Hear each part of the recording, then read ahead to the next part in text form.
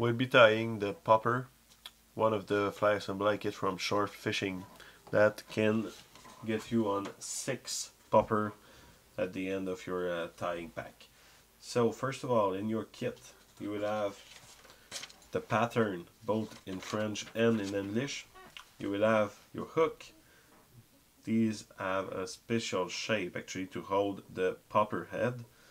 You will got your popper TCS head.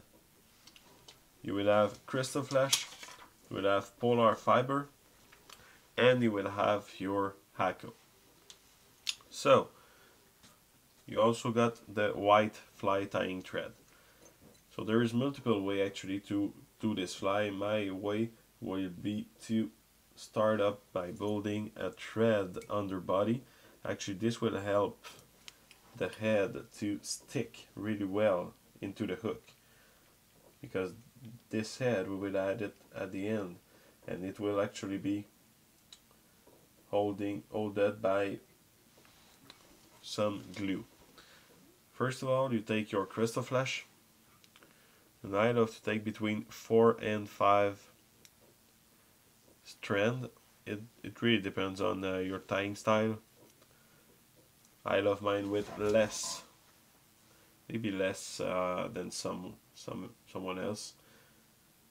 You want your tail to be around 2 times the length of the hook.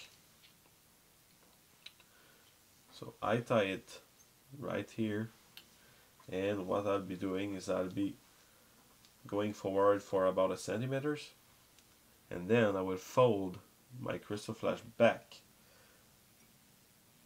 So this way my crystal flash will be held in place really tight, and it will last really long. Second step will be your polar fiber.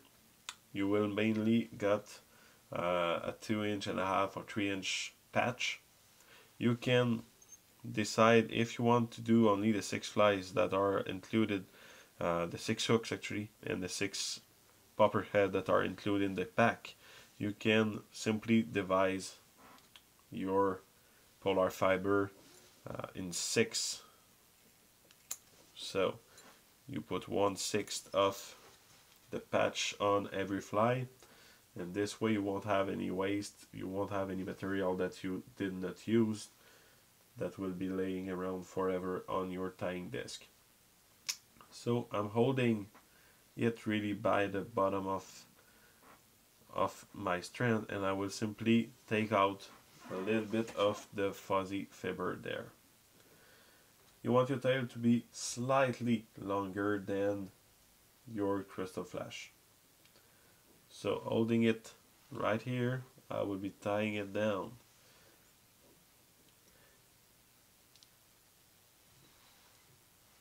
And once I will be close to this little bump in my hook, I will simply cut it at a 45 degrees angle. This way I will have a little bit of material that will be under the head, and that will help to hold my head in place.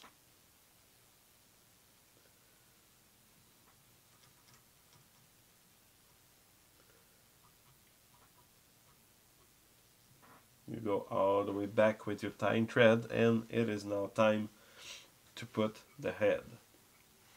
To put the head, actually, you can use hot glue, you can use super glue, you can use really a lot of different things.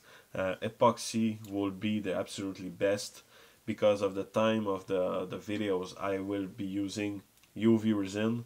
It is not as strong as epoxy. Epoxy will be really the best part for sure. So what I'll be doing is I'll be putting a good layer of this glue. Your head actually have a slot on the bottom of them, so you will open them up just enough to slip them on your hook. Next, you will place it where you want. You can turn your hook like this, or you can simply turn it around in your vise if you don't have a rotary vise. It works as well. And I will make sure that I got enough glue to hold everything there. If it was epoxy, actually I would put I would put my head, then I would open it, and I would use a toothpick to simply push the epoxies in there. So holding it, I want the slot to be lined up with my hook point. I will be pressing on the head and I will be curing it. So this UV actually is heavier than, it is denser than the rest of the material, so it will help also to get my fly to float upright in the water.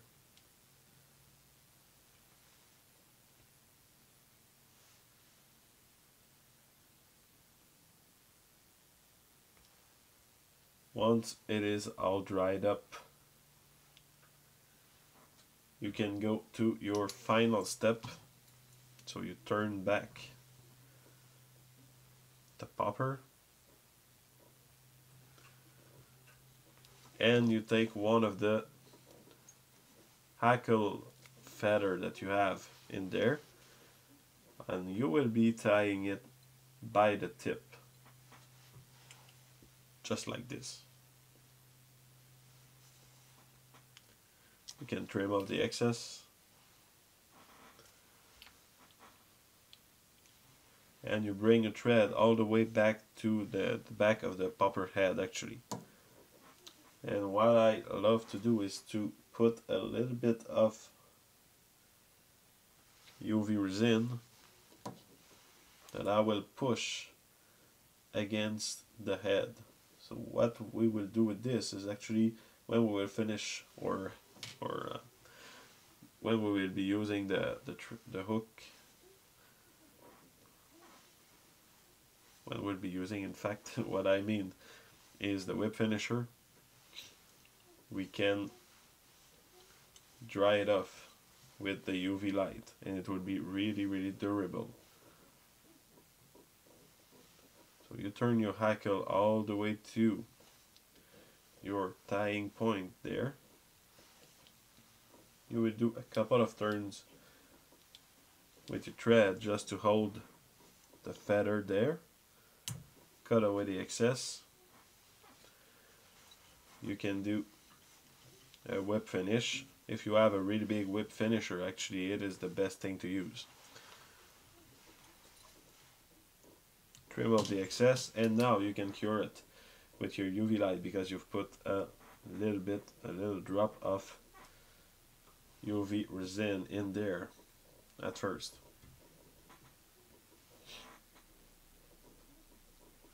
Or if you don't have UV, actually you can simply use your normal fly head cement. It will be just as good. So the popper is done, we're ready to fish. You can fish for, of course, striped bass with it, but I tend to use them for smallmouth, largemouth bass and pike quite a lot.